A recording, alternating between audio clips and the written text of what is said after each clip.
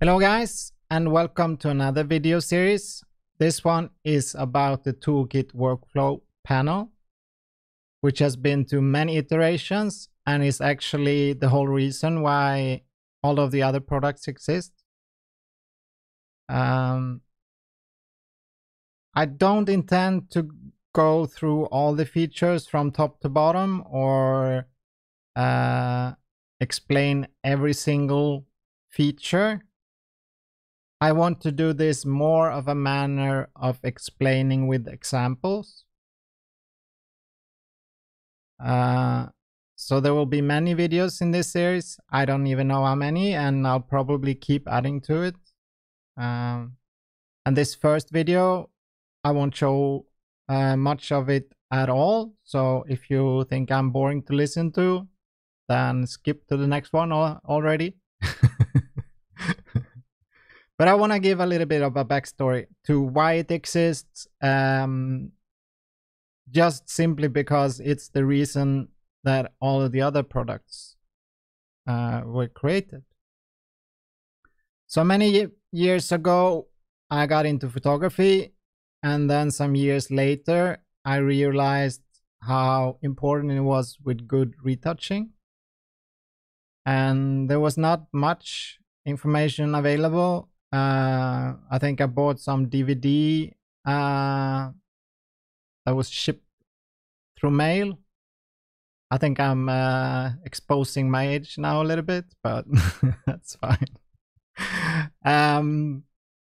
So I started to learn these techniques, very, very old school.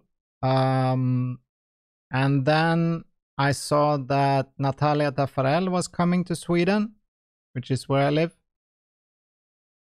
So I immediately booked her workshop, and it really opened my eyes to what good retouching can do. And we became really good friends, actually. So much of her input has helped me through the years, and I'd like to think that I also provided her with some input.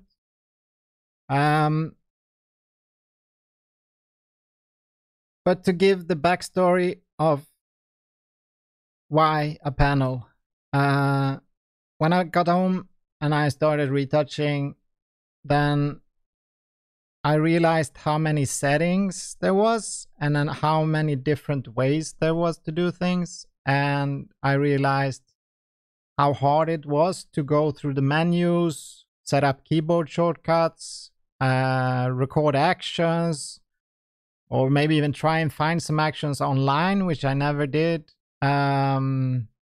besides just basic. And then I tried to create my own actions with a little bit of logic, and it was impossible. And I was not happy at all.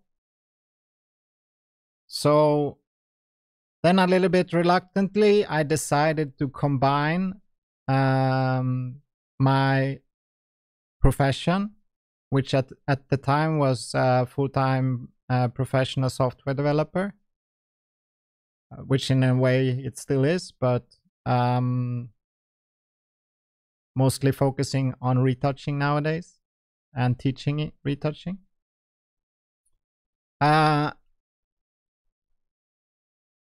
So then what I did is a lot of research, as like I said, and I started creating scripts instead of actions. And with scripts, you could actually have logic. And logic is very important because there's many small decisions that can be automated in a proper workflow that you can't do with actions. If you were to do it with actions, then you would need hundreds of them. And I know people who have 500 actions, and I have no idea how they can find anything with that many. So after I started to create a bunch of scripts, I started to realize I wanted a good way to organize them. Because then at the very beginning, I was linking actions to run scripts and then just deleting all the other actions.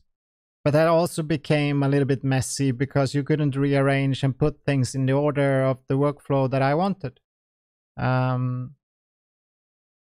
then I found out that you could create panels and put buttons on panels that link to scripts. So then I created Retouching Toolkit 1.0, which was very, very basic compared to what we have today. But it really helped me a lot in becoming a much better retoucher. Also because I had to research a lot of stuff and ask people for advice. And then I started to sell it eventually, and it became very popular. And then as I grew as a person and became a better retoucher and learned more, I'm a quite technical person. I don't work with retouching full time. I like to focus on the techniques instead of working for clients. But I do a lot of workshops, and I do teach a lot of really, really good retouchers.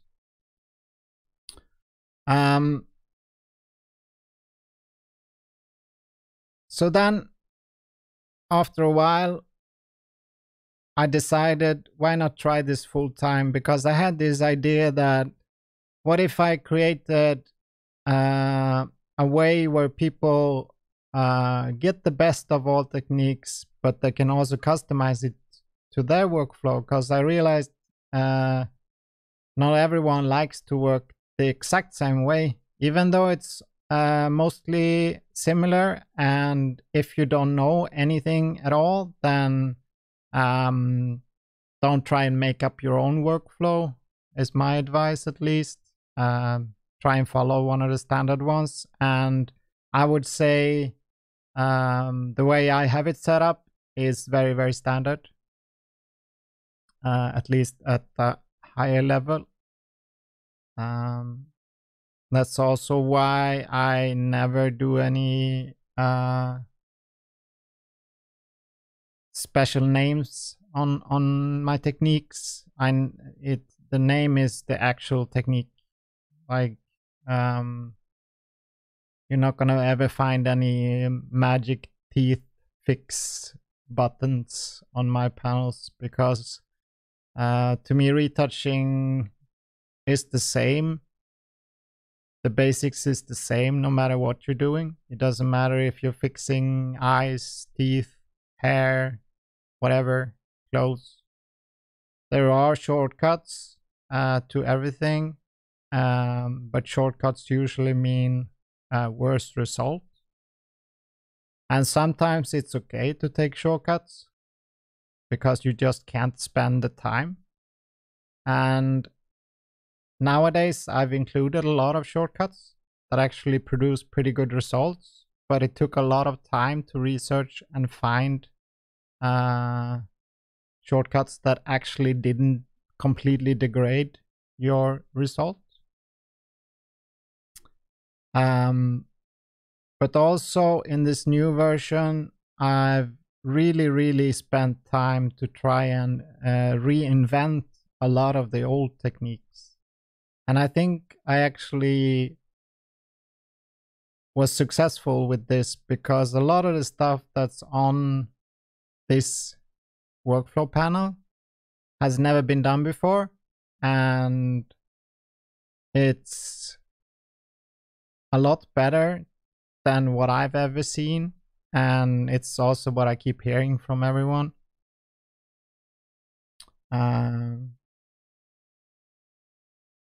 But yes, that's the type of intro for this. I'm sorry, and you had to listen to me ramble a little bit, but it's a very dear panel. It's the whole reason why I went full time. It was a big step, and I'll catch you in the next video, and then we'll dive into features of the panel, how you can use them, and feel free to give me suggestions what you want me to cover. So talk to you soon.